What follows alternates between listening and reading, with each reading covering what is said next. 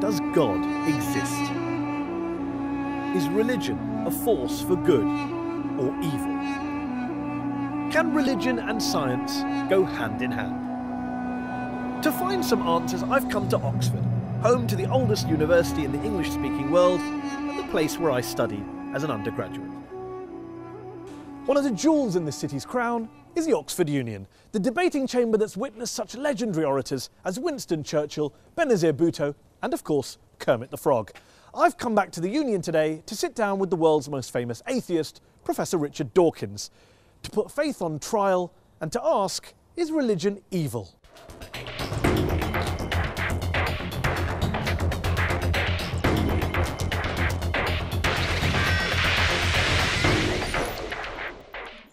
Muslims riot in protest against a truly awful film demonising Islam.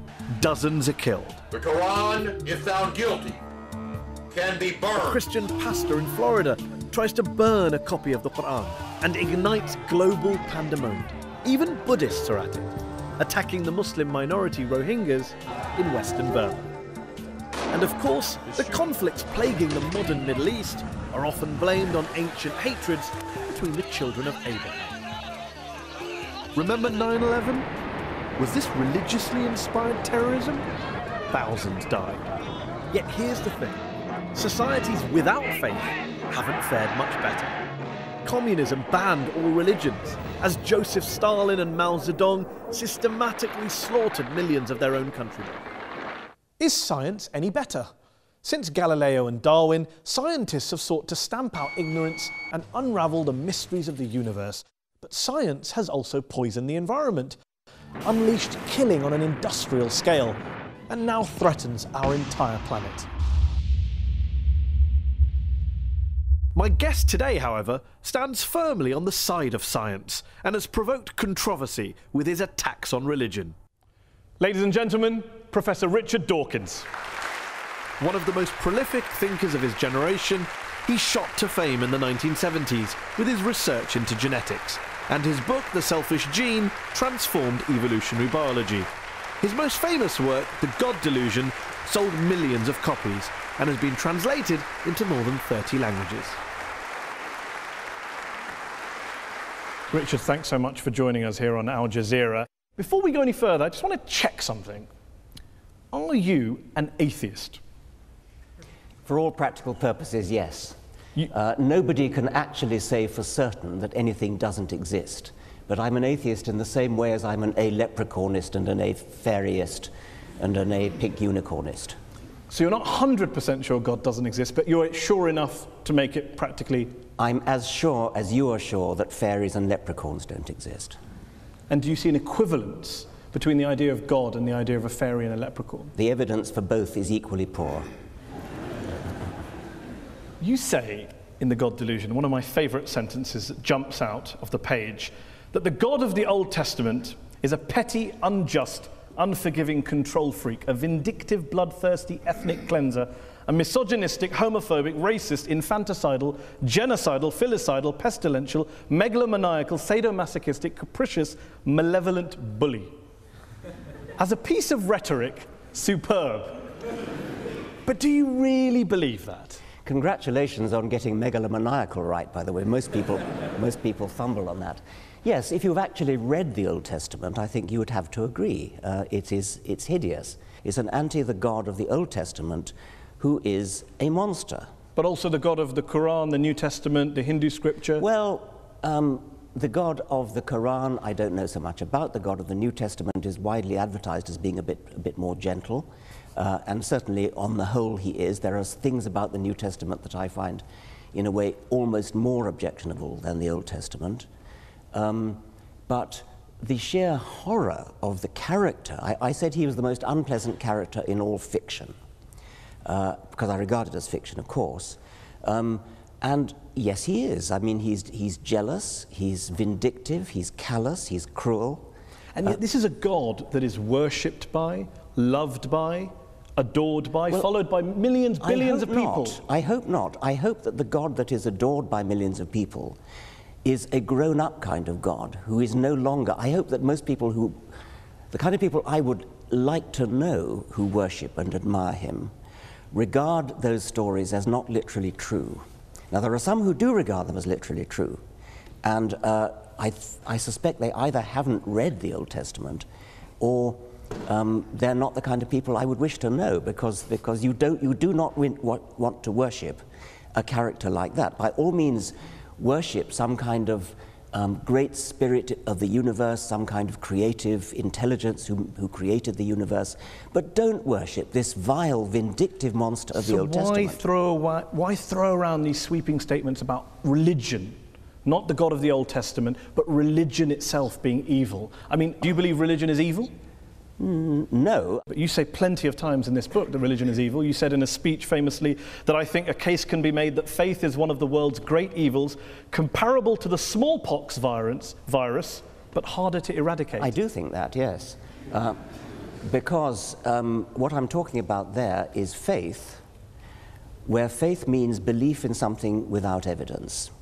Because if you believe something without evidence, then that justifies anything. You're no longer vulnerable to somebody coming back at you and saying, hang on a minute, let me argue the case. If you believe it without evidence, which is what faith is, then you don't argue the case. You say, no, I'm not arguing that case. This is my faith. It's mine. It's private.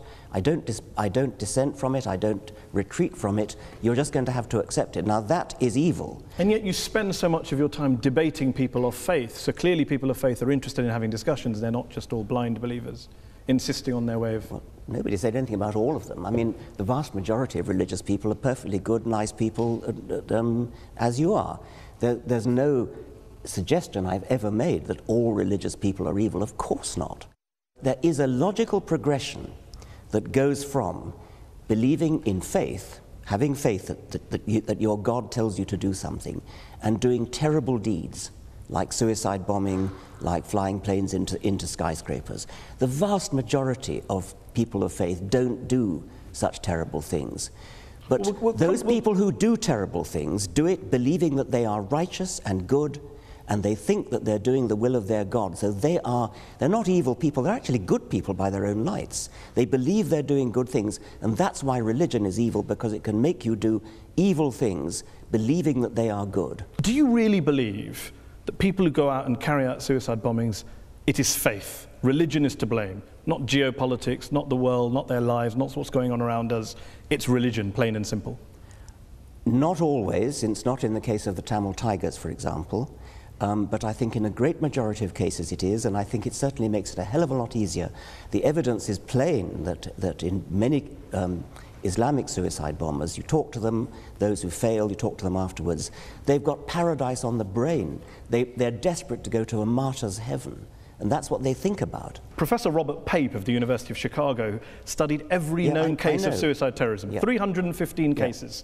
And he came to the conclusion that there's, quote, little connection between suicide terrorism and Islamic fundamentalism or any of the world's religions. The taproot of suicide terrorism, he says, is nationalism. It's about land, it's about power, it's about politics. It's not about faith. Faith is just a cover. What do you know that he doesn't know? Well, I've seen other evidence. There are different people say different things. I've seen plenty of testimonies of suicide bombers who have said precisely that they do it because they want a martyr's paradise. Do you include the 7/7 bombers in that case as well? Yes, I believe so. Have you watched their suicide videos?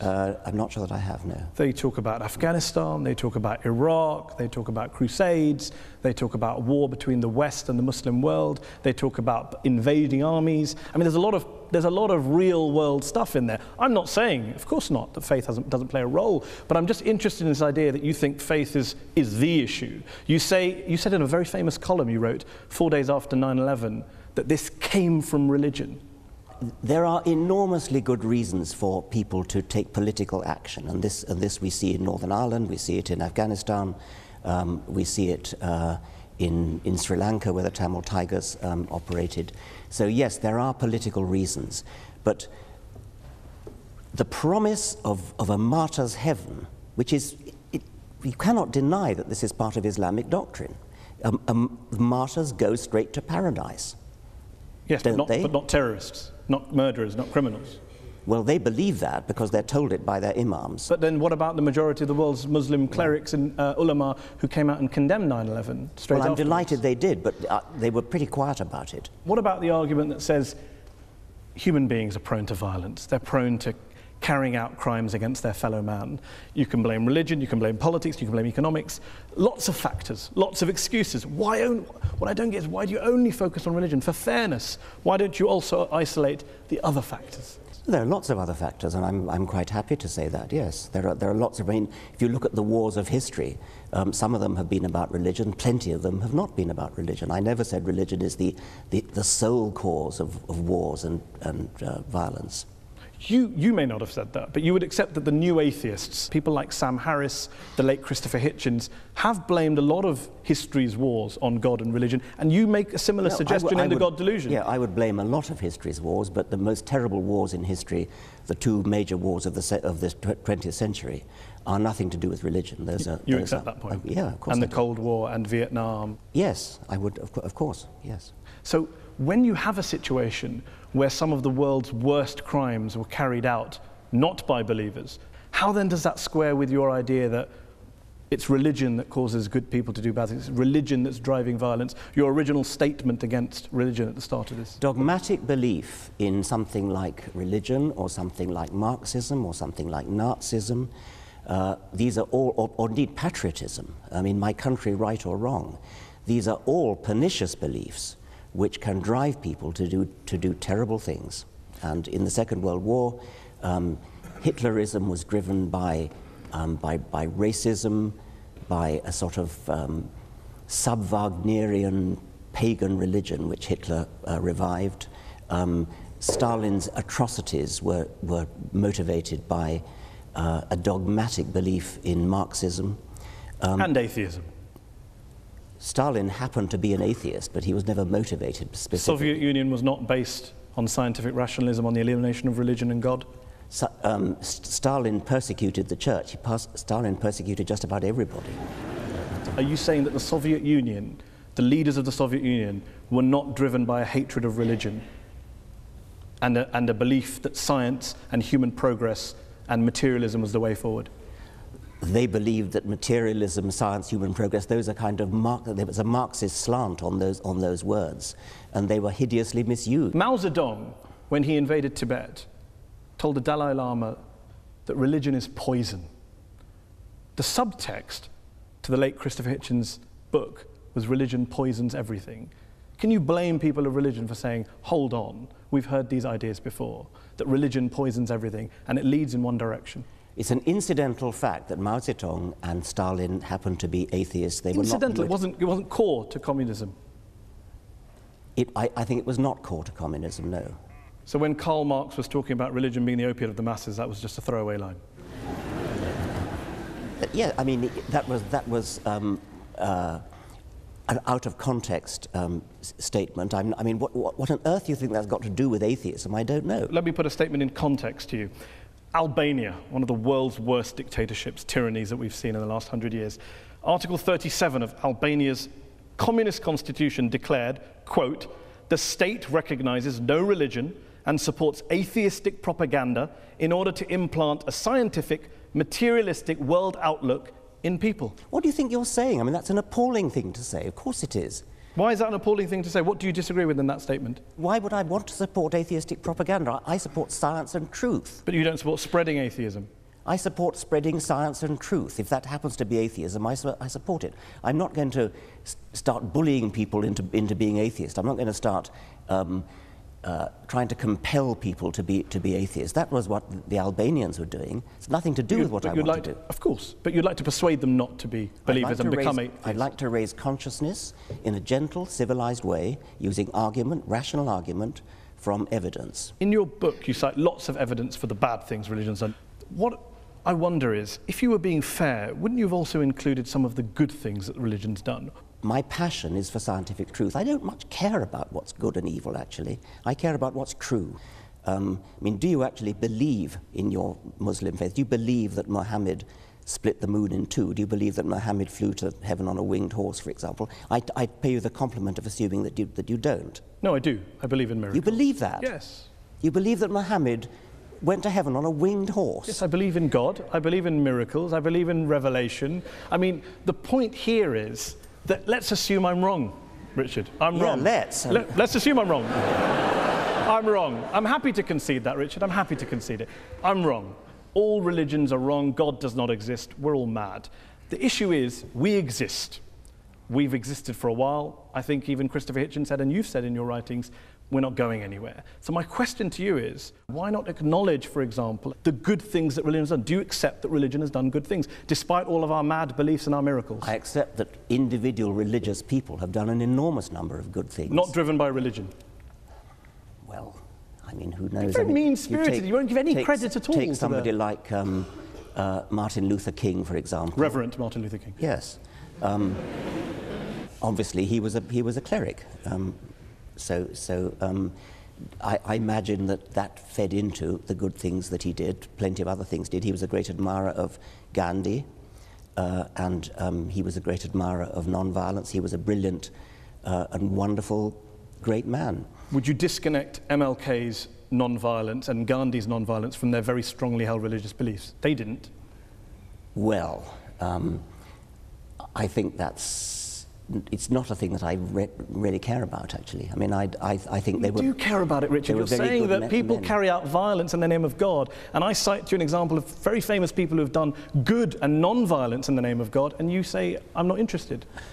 If God doesn't exist, then doing something good in his name it's great that something good gets done, but there's no evidence at all that believing in God makes you more likely to do good things. I can't see any noble, logical connection between being religious and doing good things. Let's concede that God does not exist.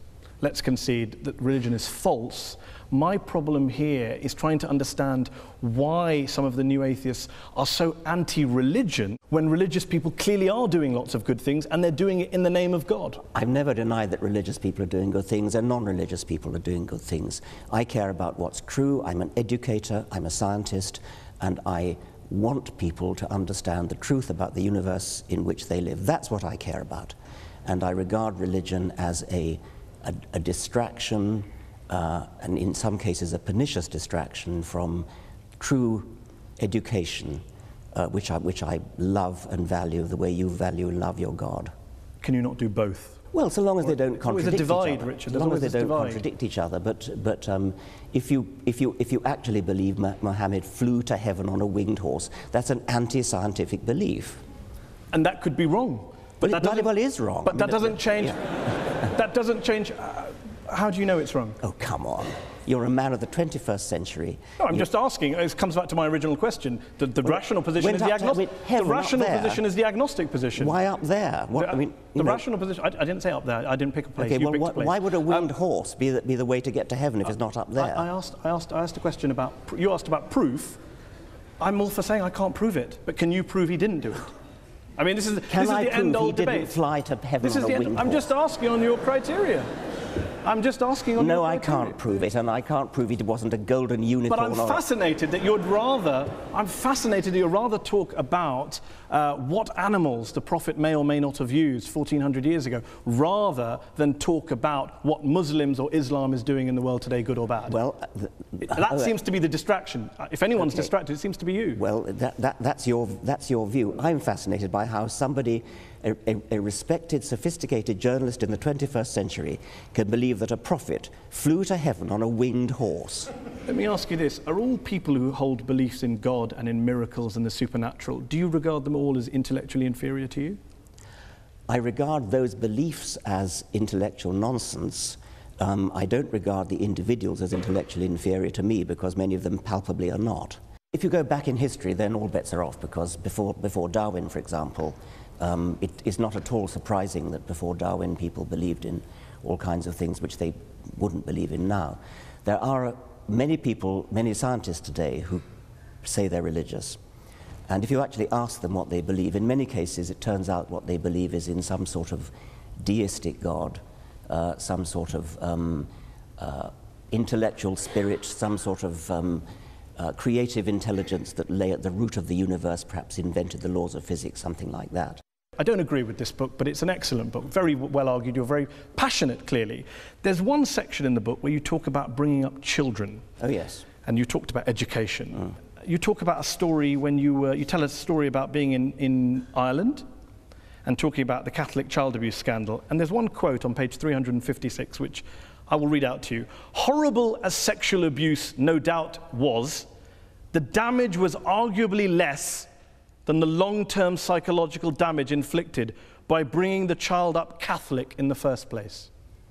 You believe that being brought up as a Catholic is worse than being abused by a priest?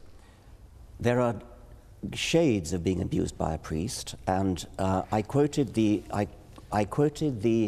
example of a woman in America who wrote to me saying that when she was 7 years old, she was sexually abused by a priest in his car, and at the same time, a friend of hers, who also 7, who was Protestant, or was of Protestant family, I should say, died.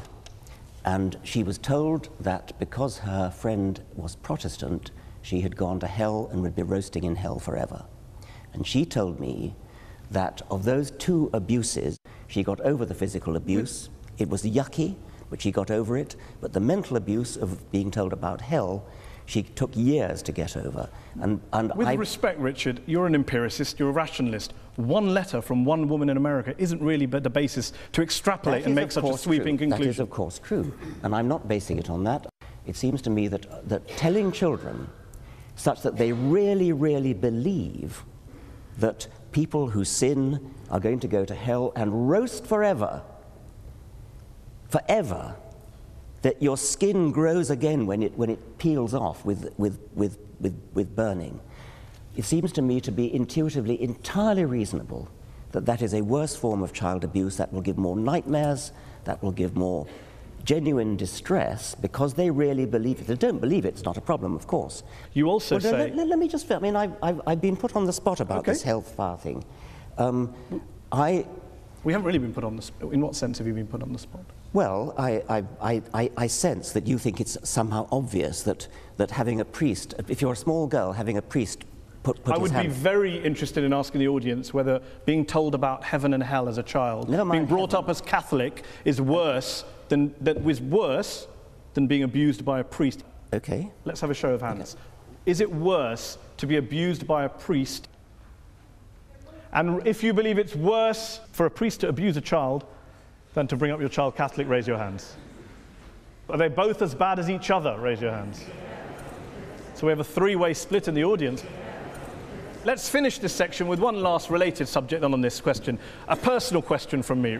You talk about how to teach children that there is one God, or that God created the world in 6 days, that is child abuse. To even teach your children religion is child abuse. So, I have a daughter. I teach her about Islam and the horse. Am I guilty of child abuse? Do you teach her the world was created in 6 days? No, because Islam doesn't teach that, Richard. I'm delighted to hear that. I ask again, am I guilty of child abuse for teaching my child stories from the Quran? No, yes you or are no? Not. No. Good to know. Yeah. We are going to talk more about science, and we're going to go back to the audience to ask some questions to Professor Dawkins in part 2. We'll be back after the break.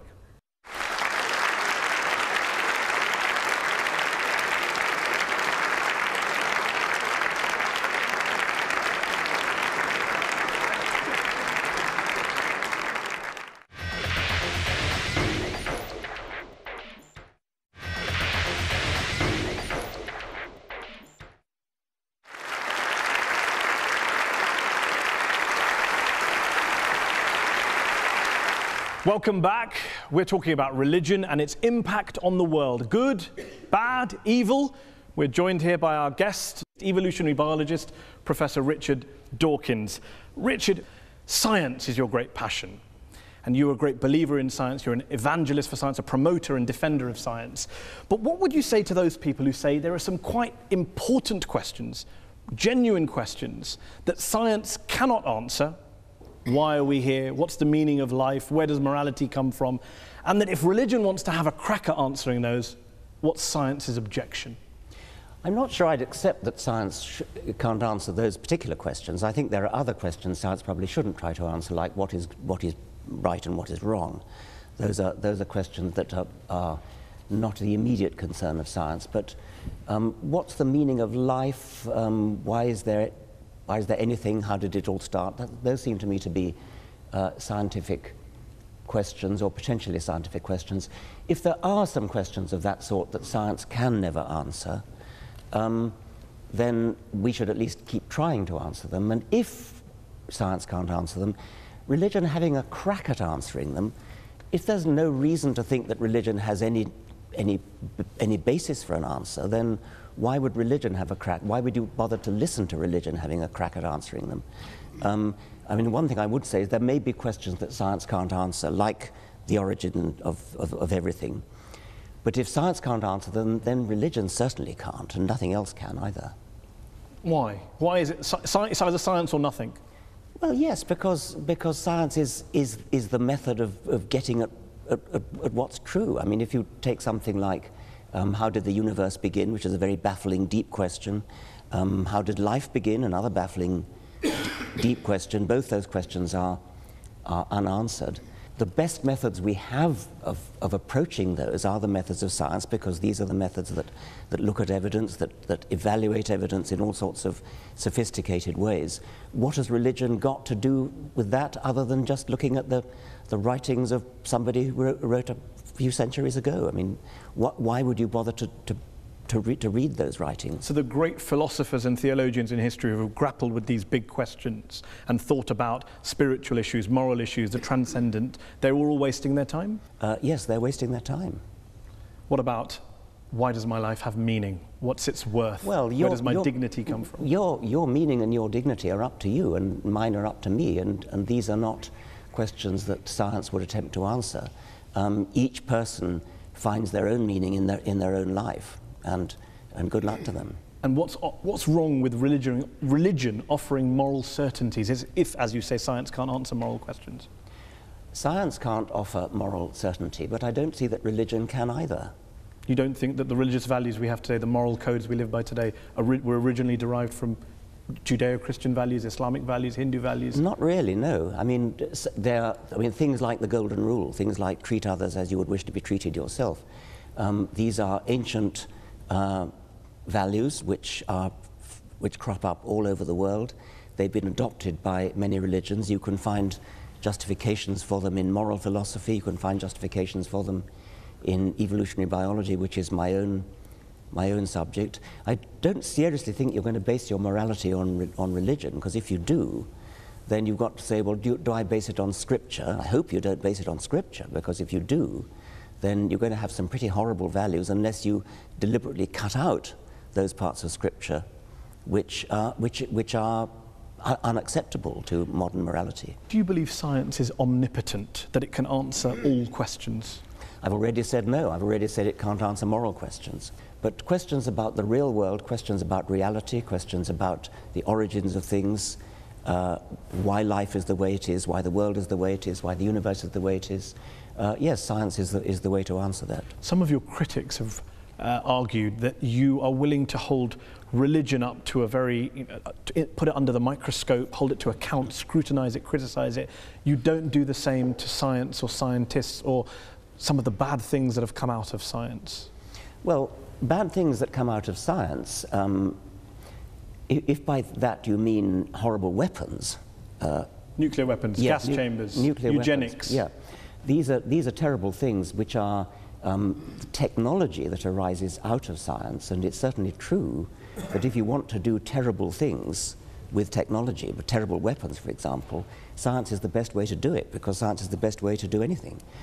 And even bad things. Even bad things. I mean, that's right. If you want to develop a terrible weapon, you're not going to do it in any other way than by science. The trick is not to want to develop a terrible weapon, and that's a political decision. And you do not see science and religion as occupying two different compartments that can live side by side. They are in conflict with one another.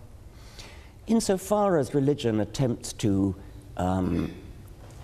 talk about reality and has an alternative vision of reality, I think they are incompatible, yes. Despite the fact, as we discussed earlier, many of our leading scientists are believers? I think it's baffling. I mean, what they in practice do is they leave their religion at the door when they go into the lab. And so they get on with their science. They say they don't. Well, I know they do, but, well, okay. Isn't it because religion answers all sorts of human needs and spiritual urges which science never can? Isn't that the real issue that you can't get away from? Religion may answer human needs. I mean, for example, if you're terrified of dying, religion may answer the need for comfort and consolation. Or if you miss a loved one who's died and you hope to see them one day in heaven, then religion answers a need. It doesn't make it true. And one last thing, and then we'll go to the audience. What do you say to those people who say,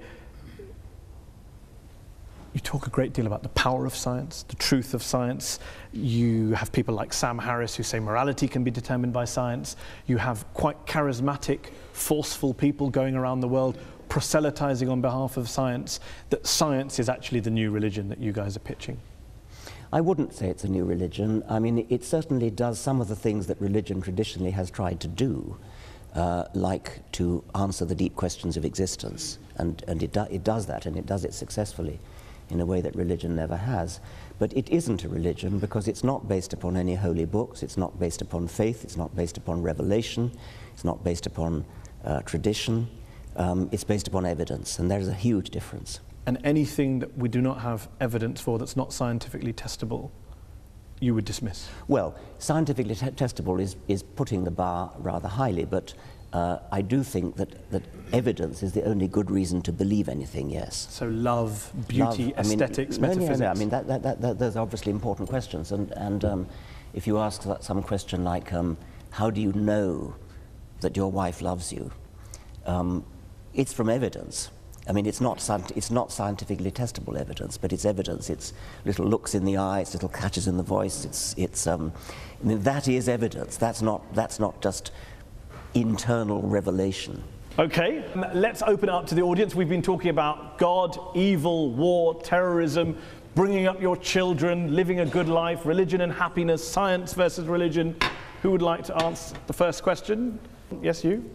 If the Almighty God appears suddenly on the cloud or on the earth or part of the universe, what is your reaction? Are you going to believe or are you going to go against him? What would it take for you to believe in God, not just miracles? Yeah, I mean, popping his head through the clouds. Yeah, that's the thing I've worried about a lot. Obviously, it would do wonders for the book. The reason I worry about it is that obviously, as a scientist, I'm committed to the view that I would change my mind if evidence came along. And so it's a very important question, what would that evidence look like? And I've talked about it with my colleagues a great deal. I used to think, yes, if there was a great deep Paul Robeson voice coming out of the clouds saying, I exist, and then yes, obviously I would believe it. But have you ever seen a really, really good conjuring trick? There are things that I've seen done that it seems to me to be, God, that's got to be a miracle. And yet you know it's not. And so there is a real problem there that we are easily fooled. Let's take another question from gentleman here. Very interesting guy. I was extremely amused when you described faith as sort of brooking no argument. This university, of course, began with the study of theology. Most of the people here would have been studying theology at the beginning of the university, and indeed the way in which it was taught was not professorial. You didn't have lectures mostly you had discussions, debates. People didn't write monographs, they collected discussions, notes of discussions. People disagreed about their faith. Absolutely, I mean, everybody had a different opinion and everybody expressed it and everybody was heard. What's the question? The idea that, so the question is, do you really think that your view of faith brooking no argument measures up to really any experience of how people think about their faith? You talked about the evidence that your wife loves you. I think for most religious people, the evidence that there's a God is rather like that. Well, obviously, I would be mad to suggest that that theologians don't argue. They argue all the time and always have. They fight wars over their arguments. So clearly they argue. I'd say, when I say brook no argument, I don't mean that they don't argue. When you say that theologians have disputes and interesting discussions, I take it that from your garb, you take a position one way or the other on whether the transubstantiation, whether the bread and wine really is the body and blood of a first century Jew, or is merely symbolic. But what evidence you bring to bear on such an argument, I cannot imagine. It would not be a real argument at all. It would be a false argument. It would not be an argument which could be settled by real evidence. Just deal with the point about the evidence level when you refer to love of your wife. When you say that your wife loves you, and you're getting evidence from looks in the eye and catches in the voice was the phrase that I actually used. And the questioner said that's the way religious people feel about God. Yes, they feel that about God, but there's no evidence that they're getting any cues at all. I mean, their God is an imaginary God inside themselves. They feel that they're getting little looks from the eyes of God and sounds from the voice of God, but why should we believe them since we can't see or hear any evidence to that effect? Let's take another question. Gentleman here in the second row. With regards to religion, you've given an example where the Islamic faith and the Muslims basically, they wrap themselves up in bombs because that's what they believe is an Islamic faith. But I disagree with you because there are more than 1 billion Muslims living in the world today who actually believe in the Quran and the scripture, which you said if everybody started believing in the scripture, then that would be horrible. But I disagree with you because more than 1 billion people, 1 billion Muslims believe that if you kill one innocent person, it's as you've killed the entire humanity. So today humanity is about 7 billion people. So more than 1 billion Muslims do not strap themselves up and actually go and commit suicides. The problem with many scriptures, and I think the Quran is no exception, is that you can find a verse that says so-and-so, and you find another verse that says the opposite, and so you have to pick and choose. I mean, is it not the case, for example... You always choose the bad ones. Well, no, I mean, I'm suggesting that you shouldn't be in a position of having to choose. I mean, you shouldn't base your life on a holy book which has contradictory verses, where you can choose one verse when you want to make one point and another verse when you want to make another point. I mean, isn't it the case that the penalty for apostasy is death? You can't take these things and just hold... I could hold up an example of, we mentioned earlier, Sam Harris has said there are some views that are so irrational, people should be put to death for them. Should I hold all atheists to him? Of course I won't hold him to all atheists to that view. Let me put it to you. I mean, is the penalty for apostasy death? No.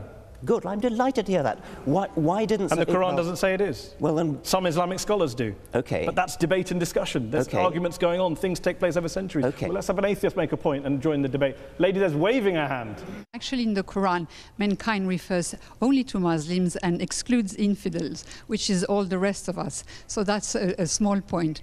But really, my question to Professor Dawkins is, how does he feel about the encroachment of all religions, extremists, evangelists, Christians, and a lot of Muslims into the politics and everyday life? And how does he feel about a religion trying to influence politics and public, How do you feel about religion influencing politics and public life? People should be free to speak their minds. I mean, I'm a great believer in free speech, and so members of parliament should speak their minds, and if their minds are influenced by their religion, then that's fine.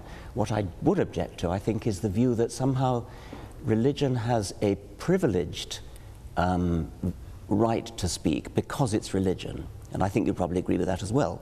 If you stand up in Parliament and make an excellent speech in favour of something which religion has a view on, like abortion, say, if you make your points well and win the vote by making your points well, that's fine. But what you shouldn't be allowed to get away with is saying, because it's religion, therefore, this is what we should do. Lady there in the headscarf. As a social scientist, the model of the rational actor is somewhat discredited. We don't look at all actors at all times as acting rationally. In fact, we assume that they don't. But that was the prelude to my question. My question was really, would you accept that it's not so much religion that causes conflict, but sincere commitment to some belief that you think is morally important? And in that sense, do we get rid of morality?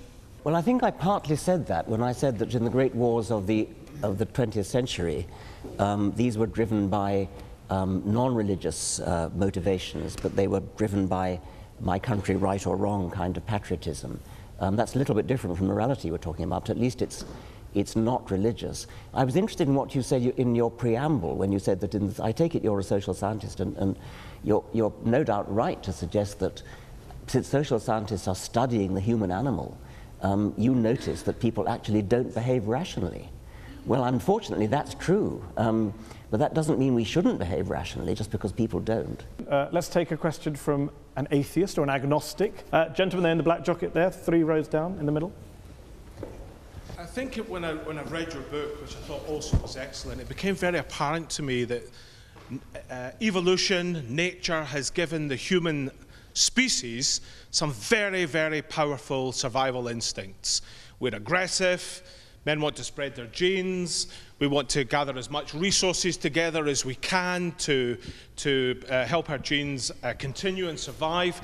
And as a result of that, there's been a lot of very, very dark episodes in our history. The Roman Empire, which was terribly oppressive, hedonistic, the Vikings who stole, raped, pillaged, the Persians, so on and so forth.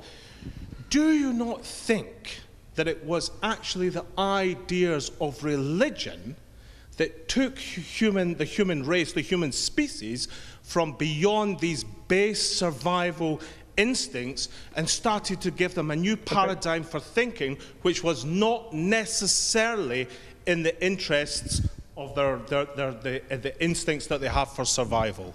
It's perfectly true that a sort of selfish gene view of life, which is what I've mostly written about, is a very unpleasant view of life. And if you followed the creed of the selfish gene literally and actually lived your life according to it, it would be a very unpleasant world in which to live. It would be a sort of Thatcherite work. I mean, I've often said that while I'm a passionate Darwinian when it comes to explaining the way life is, I'm a passionate anti-Darwinian when it comes to organizing our lives. Would the world be a better place if religion disappeared tomorrow? Yes. Despite all the good things we discussed that you recognise.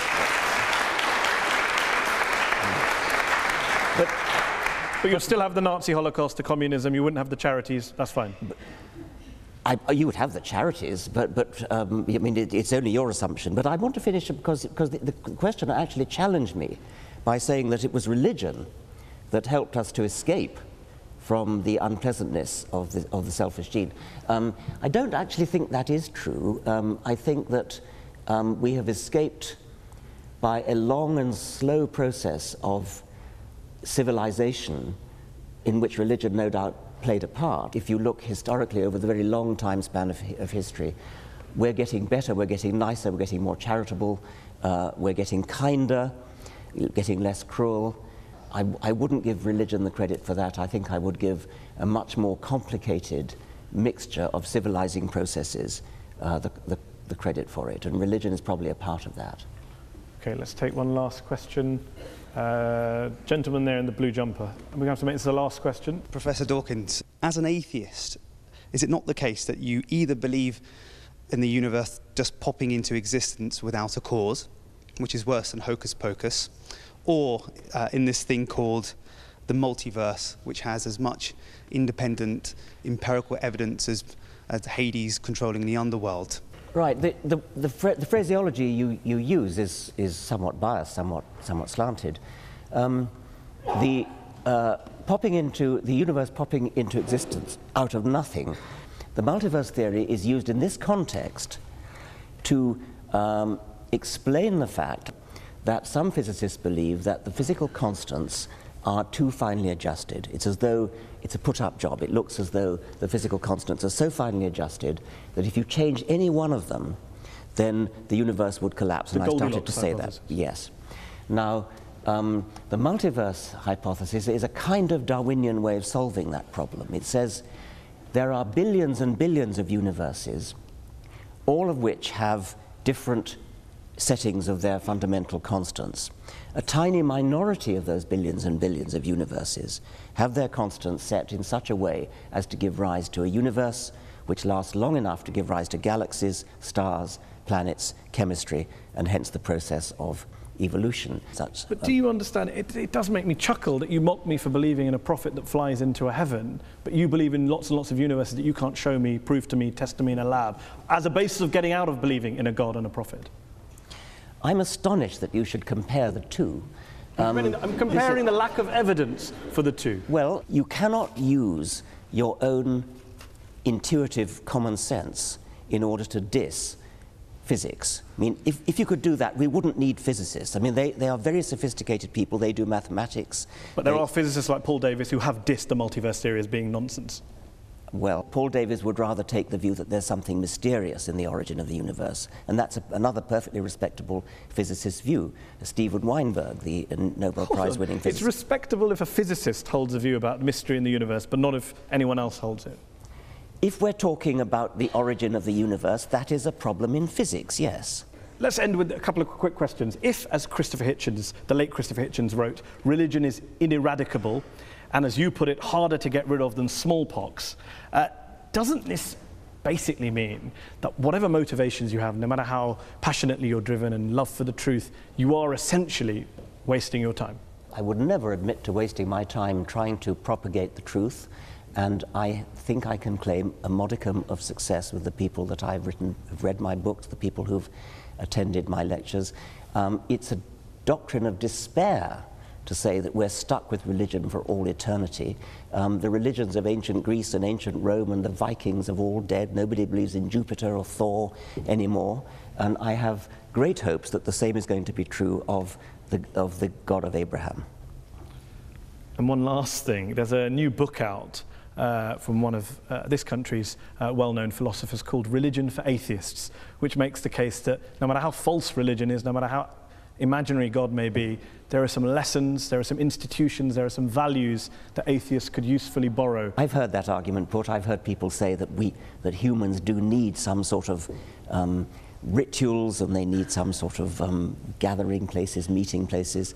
I can sort of see that. It's not a thing that interests me very much. I don't feel any great need for ritual. I don't feel any great need to fill the alleged vacuum that will be left when religion goes. I think there's plenty to fill it already.